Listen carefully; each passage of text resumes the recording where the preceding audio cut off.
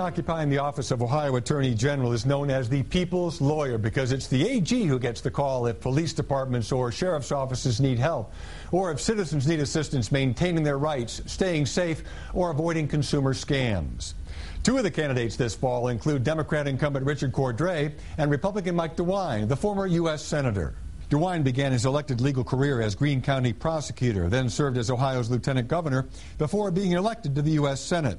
He lost the bid for re-election to Democrat Sherrod Brown.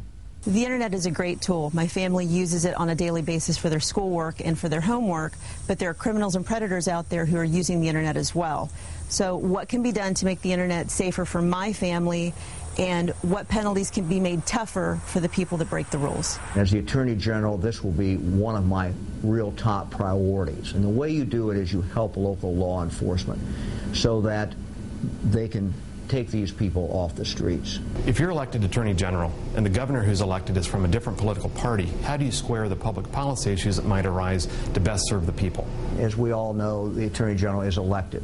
He is not appointed by the governor. He does not serve in the governor's cabinet, so he's independent. I will be fiercely independent. I will call it as I see it. In light of the changing demographics of the state of Ohio, what will your office do to ensure that all citizens can worship as they please, speak as they please, and do as they please? I'm a great believer, as we all are, in the First Amendment. And as Attorney General, we will go against any discrimination wherever we find it. We will work with local law enforcement in that area as well. And we will be very open. Foreclosures in the state of Ohio are skyrocketing and are not showing any signs of slowing down.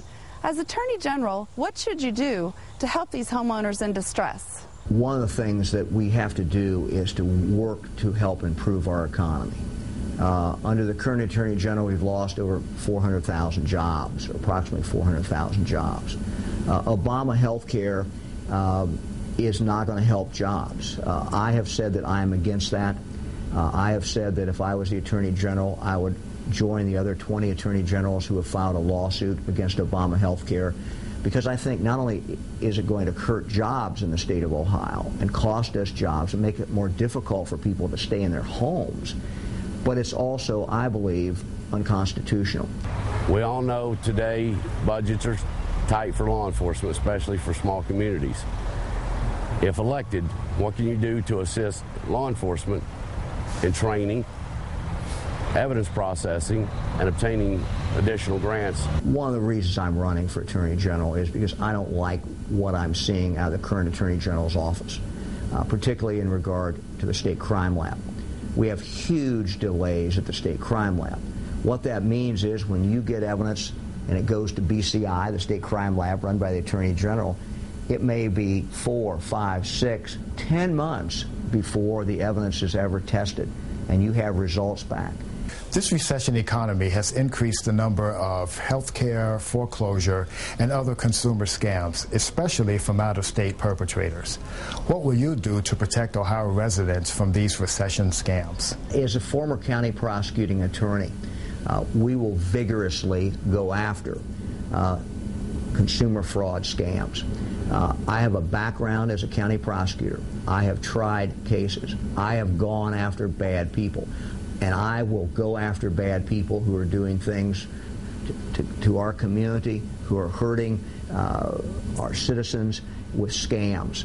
If elected Attorney General, what top 3 enforcement areas would you view as your priorities? Susan, I think the principal job of the Attorney General of the state is to help train law enforcement through OPATA, which I will take out to the communities. Second thing is to shape up BCI, the crime lab. Third thing, vigorously go after consumer fraud. This is one of the areas that is charged by law with the Attorney General. The Attorney General has a great deal of jurisdiction, and frankly, I will use my experience as a county prosecuting attorney to work in this area.